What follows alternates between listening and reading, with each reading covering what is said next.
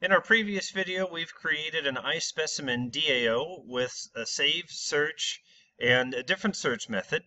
And we created a stub or a prototype and also a unit test for it. Now in this video, we're going to create the actual implementation. The implementation is going to save this to our database. Now the trick is this. We already have one table in the database called plants, and we want to associate specimens with plants. In other words, a specimen is a specific plant you can touch and take a picture of, where a plant is just the scientific definition of a plant. In other words, it's genus, species, and common name.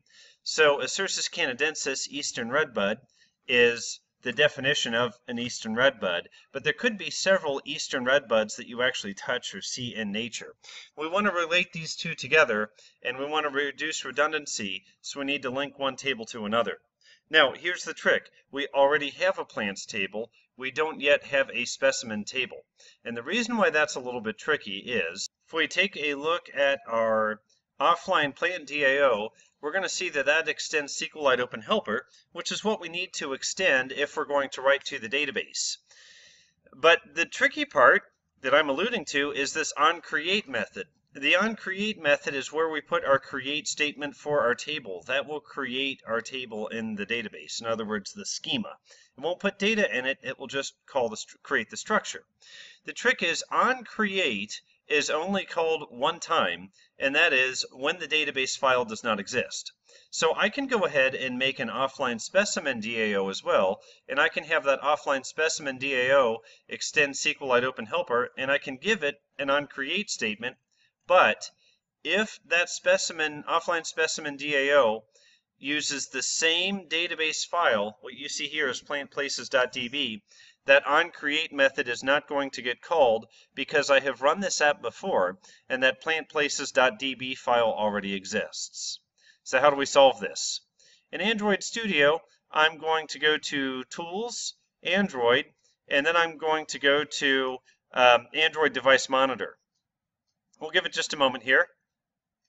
Now the Android Device Monitor appears, and I'm going to select the running AVD and go to File Explorer. I need to find the database file and delete it.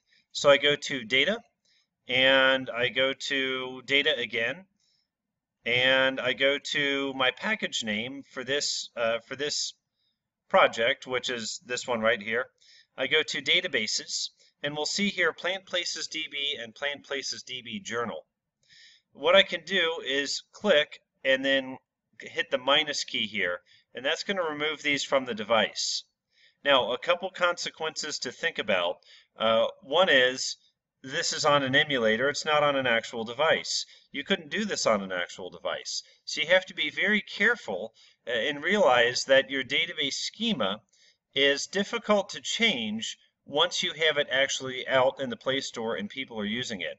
That's what the onUpgrade method is for, that we have left alone here, but this is how you would migrate from one database schema to another. There again, that's a bit of extra code you need to think about.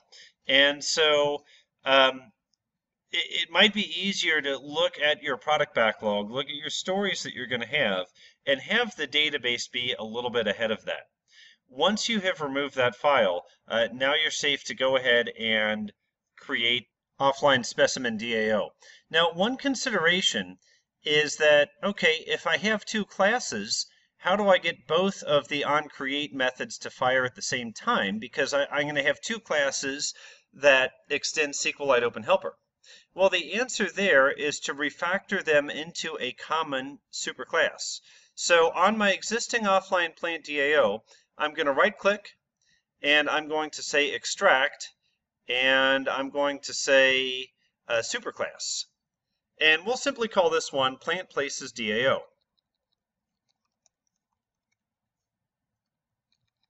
Okay. And what I'm going to do is I'm going to pull up the onCreate method. Might as well pull up the onUpgrade method while we're there. I will need to also pull up all of the constants that I'm using because those constants are used in that onCreate method. The other ones will be fine to keep down here. I choose refactor, and now watch carefully what's going to happen.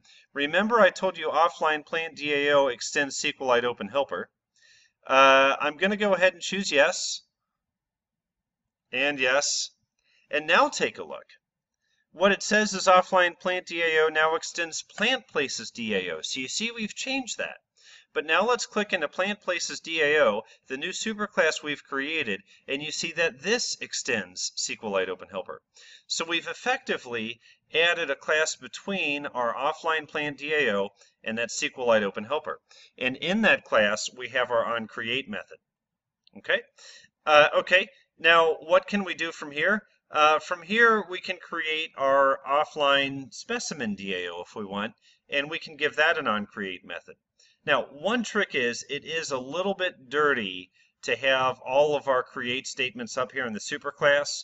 We can use a little trickery with an abstract class to refactor that. We'll save that discussion for just a little bit. For now, I'm going to go to the DAO package, right-click, choose New, and choose Java class. And for Java class, I'm going to say offline specimen DAO. Well, to be honest, I could probably just call it specimen DAO for the moment. Doesn't really matter. And we'll leave it offline. And choose OK. And the offline specimen DAO, I'm going to say extends plant places DAO. So you see now they both share that same onCreate statement. Ooh. Okay, and it looks like I added a T in there. Let me rename that. Didn't mean to have that T. Refactor rename. We'll go ahead and remove the T. Okay, refactor. Okay, and you see now that's fixed. Okay, it doesn't like this. We're going to have to borrow that default constructor, the same magic we did in the offline plant DAO, because if you remember, we have this constructor where we accept a context, and we have to pass the context, which tells, which talks about our application, where the application lives, where our private directory is, and that private directory is important because that's where our database file is going to live. Then our cursor factory, which we're going to leave at the default, and finally our database version. I'm going to borrow most of this constructor information. I'm going to put it in offline plant DAO. Okay, and okay, go ahead and import. And I'm going to say, okay, I'm going to say public offline specimen DAO, because that's the way we create a constructor. And now you see my offline specimen DAO is happy. Okay, finally, what I need is I need that create statement. I need to have that create statement that creates the database table. Now we're going to try something a little bit different here. Well, we'll start the way we've done it before. I'm going to go back up to the superclass, and I'm going to say plant table, or let's say plants table. And then down here, I'm going to say specimens table. Okay, and I'm going to add constants just as we see here, but I'm going to make those constants for our specimens table, and that will match fairly closely the specimen DTO that we created before. In other words, plant GUID, plant cache ID, specimen GUID, specimen cache ID, latitude, longitude, location, and description. They're going to pretty closely match what we have here. So offline, let's see, I'm sorry, plant places DAO, I'm going to say public static final string, string. And let's see, you know, we can, well, we'll say, we could really reuse that cache ID. That's fine. We could reuse GUID. Okay, I'm going to say public static final string plant GUID equals plant GUID. And so that's the identifier of the plant that this specimen is linking to. In other words, if I go to plantplaces.com and I search on Eastern Redbud, I'm going to click on Eastern Redbud, and you'll see up at the top we have a plant ID of 83. That's the GUID, or the Global Unique Identifier, for a redbud. Now as we scroll down, we're going to see a series of pictures of redbuds, and above them we're going to see a little brown bar that indicates where they are. So this is a specimen This specimen is at the Cincinnati Zoo and Botanical Gardens, and it's specimen number 20. It is linked with plant ID GUID 83. Here's a specimen at the Kentucky Artisan Center at Berea.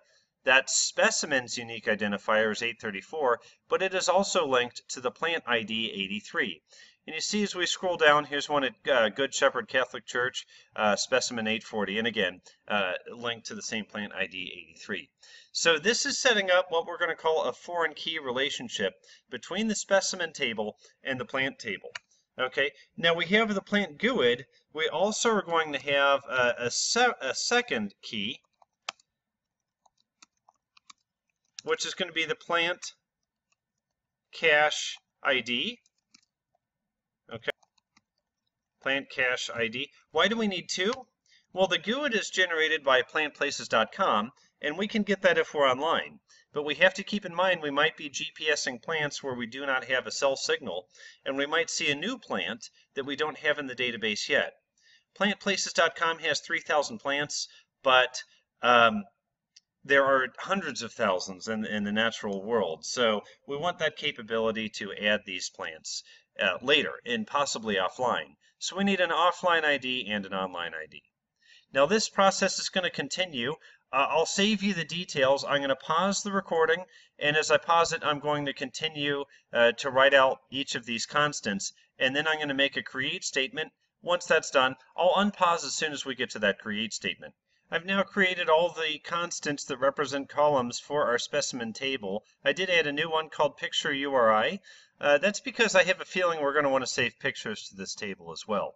Okay, why use constants? We're going to refer to the table name. Ooh, I didn't do one for the table name. We're going to refer to the table name in the column several times throughout our program, and we want to make sure that we don't mistype because we're going to put them in strings. So we want to make sure that we are spelling it consistently. And an easy way to do this is with constants. Equals specimens. So I declare the constants here, and then I can use them down in an onCreate statement down in our onCreate method. So I'm going to say string create specimens, and note that this is literally a SQL string, so we have to be unusually careful that we don't introduce any syntax errors, because if I were to misspell create table, we won't find it until we actually try to create that table. So create table specimens, and then I'm going to say double quote space open paren, and then plus. We're going to use the same. We're going to borrow a few column names or column constants from the plant table that we created earlier. As a matter of fact, I'm going to borrow this entire block right here because I know that works because I've already created the plant table. And then enter, and we'll say GUID integer. Again, we're going to borrow a little bit more that we know already works. We could probably refactor this and make it a bit more efficient if we wanted. Okay, so my local identifier, the global identifier, and then we're going to say plant GUID plus space, and we're going to call that one integer as well, integer, comma, space, double quote, plus plant cache ID plus space integer comma double quote plus latitude plus space text comma. Note I'm making that text even though it is a number. The reason is I don't want to introduce anything with floating point arithmetic, and with GPS positions the decimals that are far to the right of the point are very important.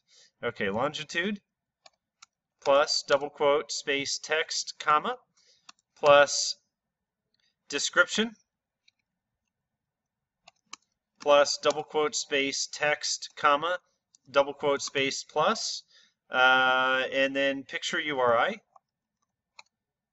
and then double quote space text and then after text I'm going to go ahead and put a space and double quote plus double quote close paren double quote, and semicolon after that, close paren, but before the double quote. Finally, terminate the entire string with a semicolon.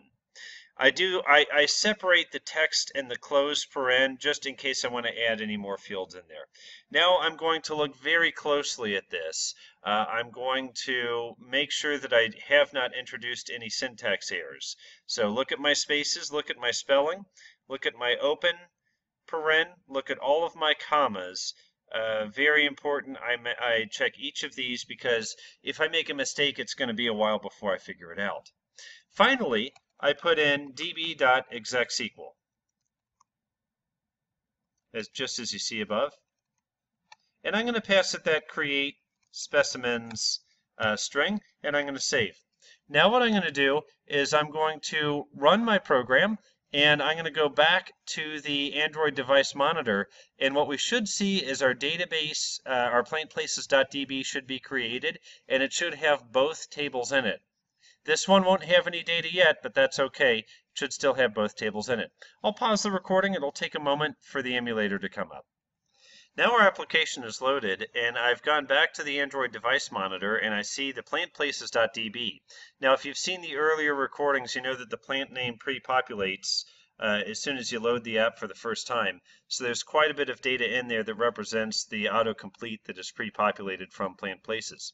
So what I'm going to do is I'm going to pull this off of the emulator by selecting the file and then clicking the disk icon. And just a moment.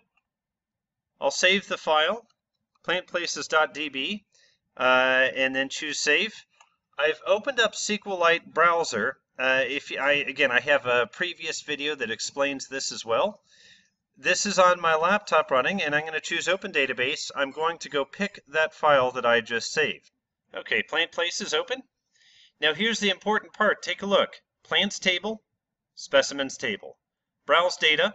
Plants, you see all the data that downloaded from plantplaces.com from our JSON feed, but more importantly, specimens. No data here yet, but that's okay. We just want to verify that the table has been made, and it has been made with our columns, and sure enough it has. So we're good.